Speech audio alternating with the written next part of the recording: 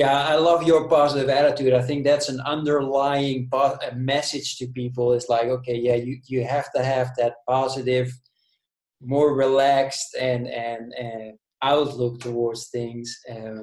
Would you say that that also, in the end, makes the result for more fun, for more um, interesting trips than just being focused on that one thing and then just lose it because that thing didn't happen?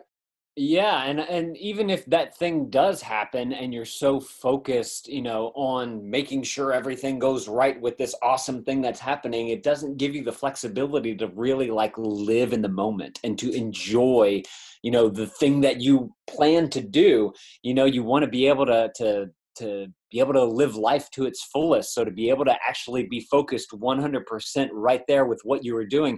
And I think for me, having the camera and capturing these memories helps me to do that. It helps me to be more engaged. Then because we can go to places and your kids may be having a lot of fun playing on whatever, and then the parents are just like kind of sitting back on the bench not doing anything. It's like I want to tell them, like, no, get up and go be involved with your kids, go play with them, go do things with them. And I think a lot of parents, it could be tiredness because parents are tired, but I think that some of that's missing today. The idea of being 100% involved with what your kid's doing, whether they're sitting down drawing a picture or if they're playing on a playground. I hear you. Yeah, I always have parents looking at me weird because I love to go with them on the monkey bars and be the biggest monkey. Right. It's fun. Like I said, it puts you Yeah, in the moment. You're living life 100% with your kids. yeah, exactly. I think that's a great advice for fathers out there, even if because it's also your character, right? I mean, I can understand that you're worried about what other people think, but yeah, as you mentioned earlier, it's also about those little steps, right? Just do something that's out of your comfort zone. Take that little step.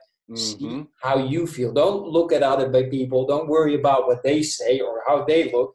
Just see how Right. you feel and most importantly, and that's what you also mentioned, see how your kids feel. See how they respond because they love it.